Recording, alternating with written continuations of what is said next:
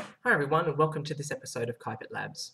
In today's video, the third in this little series on current, voltage and resistance in electric circuits, we're now focusing on resistance. And we're going to be discussing about resistance being energy dissipated, that dissipates in an electric circuit. So what I have here is I've got a really simplified diagram of a particular point in an electric circuit that we would call a resistor. Okay, remembering just from what we've done in the past that these little red buttons represent negatively charged electrons. And so what you can see here is that I have, so this bit in here is our resistor. I have, so simplified representations of a metal wire of a certain width that's kind of over on opposite sides here, with a really narrow point in the middle. Okay, and so this kind of representing where the electrons that are present in the metal wire at this end, and then I'll show that there are others over here.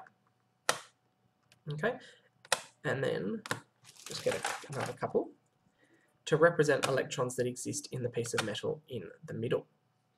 Okay, now one thing that I want you to be able to or can be a helpful thing to think of here is thinking about when you're driving on the highway or you're driving on a multi-lane road that then all of a sudden narrows for roadworks, or narrows because lanes are closed, or narrows just because you merge into a single lane.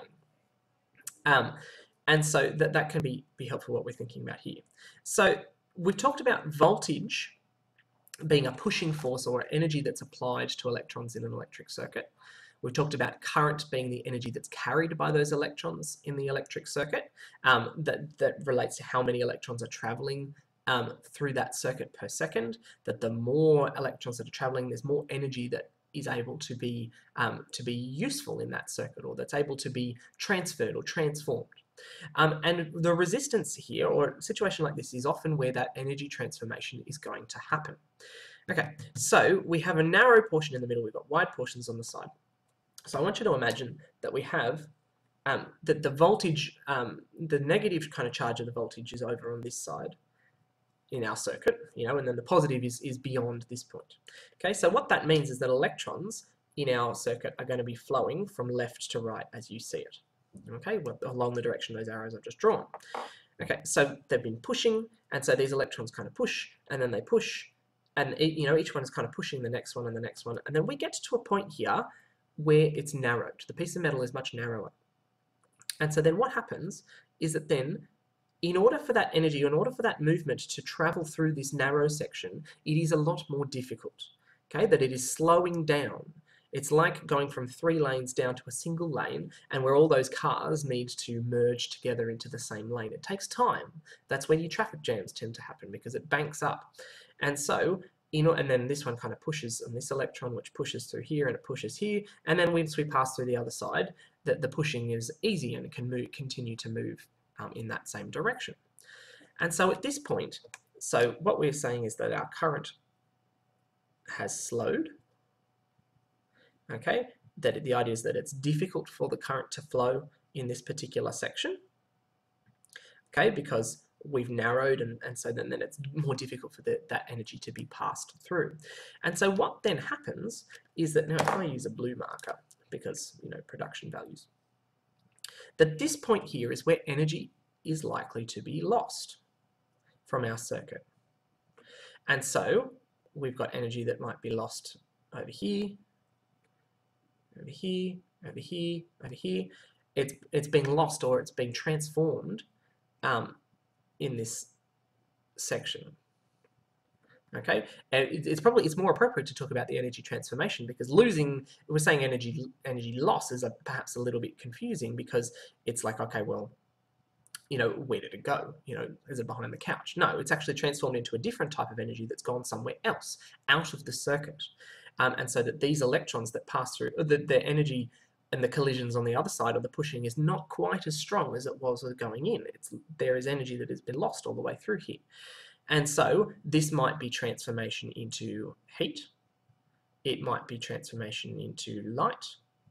It might be transformation into sound, or it could be mechanical energy, so actually causing a pushing, or an expansion, or something that actually kind of moves through this point.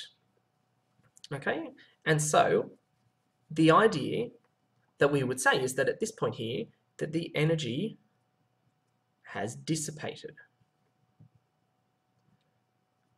Okay, so if you haven't heard that word before, so the idea that it dissipates, like the idea, you do a clap in a big loud clap in a quiet room, and then the sound kind of is really loud, and then it just kind of backs off. That it fades out, or it dissipates, or that it starts at a certain point and it spreads out kind of into nothingness as you move further away. It dissipates. It leaves that system and goes lots of other places in lots of other ways.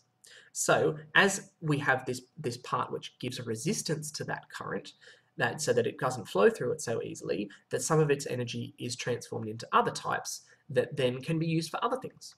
Now, the reality is that every piece of metal wire has a certain amount of resistance in it. It is impossible to have something with completely zero resistance. We can lower it down as low as physically possible, but it's one of the laws of the universe that some of that energy is going to be lost as the electrons travel through the wire. That's partly why we need to continue to apply a voltage, because the idea is that as it travels all the way back around to the other end of the circuit, that we need to apply more energy in order to get them moving again. Okay, it's like pumping water around kind of a circuit. But the idea is that eventually it will slow down and stop, so you need to pump it again because of that energy loss. Now, this is not always unintentional.